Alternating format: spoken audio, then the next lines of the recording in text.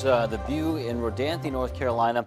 Camera pans back and forth. We got some rain coming in. You see maybe a little hint of that here, but there's some heavy downpours as you look a little bit more to the north. And so here's the view from the top. This is Super Doppler 10.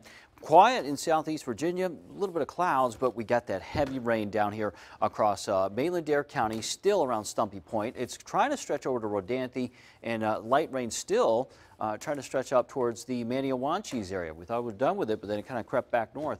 So again, some thunderstorms in here too around Rodanthe and over towards Stumpy Point. But again, that whole system moving to the south and should fall apart pretty soon. That's actually just a wind shift line. The cold front's still to the north, but that's going to slowly creep in and stall out over the area as we go through the day. 50% chance for scattered showers and storms with that front coming through. And then tonight, tomorrow, we got a 30% chance for rain. And it should dry up by tomorrow afternoon. And then we're looking good for Wednesday afternoon, Thursday, and Friday. Temperatures are going to come down. Today we're in the upper 80s to near 90. It's not cool, but it's a little better.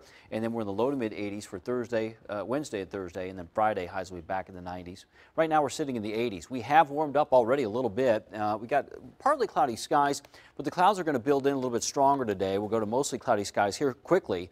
And then as we go through the afternoon, we'll see a lot of clouds. Now, the models disagree on when to start up the storms. I believe around 3 o'clock, we're at least going to see some isolated to scattered showers and storms out there. But the models are trending for a little later for the bigger areas of rain. So 5 o'clock, 6:30, we could see some real downpours and some clusters of storms.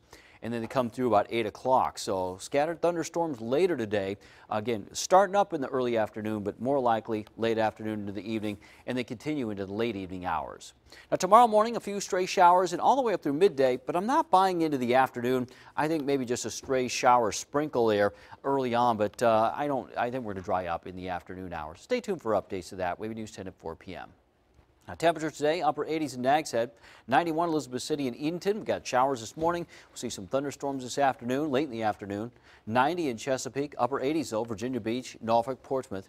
And we're in the upper 80s across the entire peninsula, from Newport News to Hampton. 89 today in Williamsburg, and a few showers and storms there. And then 88 in Malfa, 88 in Gloucester, and you will get a few thunderstorms this afternoon. Tomorrow, 84 will cool things down. It's going to feel pretty good for temperatures. Going to feel really good on Thursday. 85, mostly sunny, so we'll actually have a nice day there. Heating up though Friday, 92 with that sunshine, and then getting into the weekend, highs are going to be in the mid-90s. We're going to be sizzling with a heat index over 100. Yow.